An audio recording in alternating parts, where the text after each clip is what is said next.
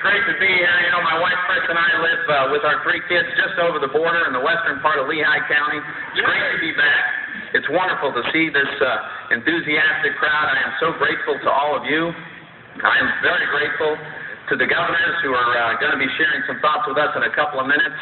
Let me just say, I think we got a big victory coming right around the corner. What do you think? We're getting very close. But I have to say, it's going to come not a moment too soon. You stop and think about the damage that these guys are doing in Washington. Just for a minute, just for the last 18 months, what have we witnessed? Serial bailouts of failing companies, the government nationalizing whole industries, spending money on a scale we've never seen before, corresponding deficits and debt that are completely unsustainable. You add in that cap-and-trade energy tax, card check, and government-run health care. Is it any wonder we don't have a recovery going on? The fact is, the policies coming out of Washington are preventing us from having the economic recovery and the job growth that we could be having, we should be having. And after this election, we will start having. We're going to make some changes. Now, in my race, I'm running against a guy named Joe Sestak. Congressman Joe Sestak has voted for every single item on the Obama-Pelosi agenda. And his only criticism is that they haven't gone far enough. That stimulus bill, $800-some-odd billion of money we don't have spent on things we don't need, Joe Sestak voted for it and said it should have been $1 trillion. Government-run health care. Not only did Joe Sestak vote for that bill, but he voted for a version of the bill that would have allowed states to ban all private health insurance altogether. He voted for that cap-and-trade energy tax, which would devastate our Pennsylvania economy, and said it should have gone further.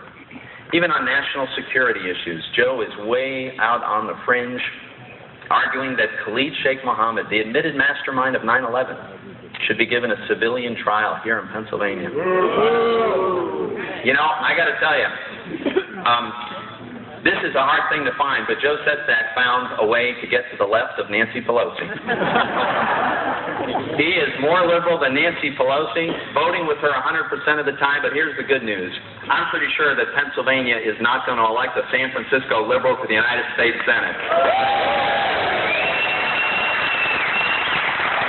So, when I think about this agenda that they have been inflicting on our economy and what they're threatening to do, and then I think about the election that's 4 days away, I'm reminded of a great line from the great Winston Churchill who said about all of us, he said, "You can always count on the Americans to get it right."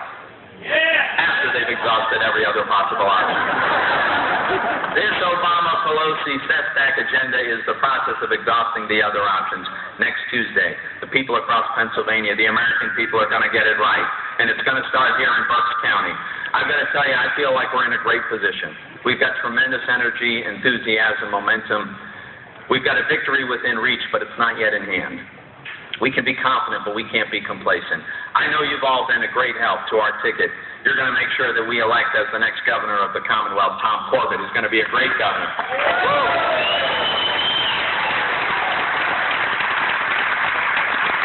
And I know you're going to help my campaign and the other terrific candidates we've got on our ticket, but I've got to ask you to do everything you can. In these last few days, it's going to be the campaigns that do the best job turning out their voters that's going to win this race. This is a close race. And I need to ask every one of you to reach out to your circle of influence, your family, friends, neighbors, co-workers, anybody you can. Bring them to the polls. Make sure they turn out and vote. I believe that the 21st century can be another great American century. We just need to remember the source of our prosperity. It's not ever bigger government. If we focus on limiting the size of the government, sweeping away the excess regulations, make the 2003 tax cuts permanent, for crying out loud, and get spending under control, we can have a great recovery. So again, I want to thank you for all your support. Let's hang in there for 4 more days. And now I want to introduce somebody that I'm very grateful. He's made the trip to come up here and be with us. This is a guy who has an incredibly distinguished career. He's been the chairman of the Republican National Committee. He's been the governor and been reelected governor of the great state of Mississippi, and because of his leadership in Mississippi, including passing really meaningful tort reform and creating an environment where businesses want to invest, the fact is he has helped to turn around his state. He is showing the way for governors all across the country. Please join me in welcoming the governor of Mississippi, Haley Barbour.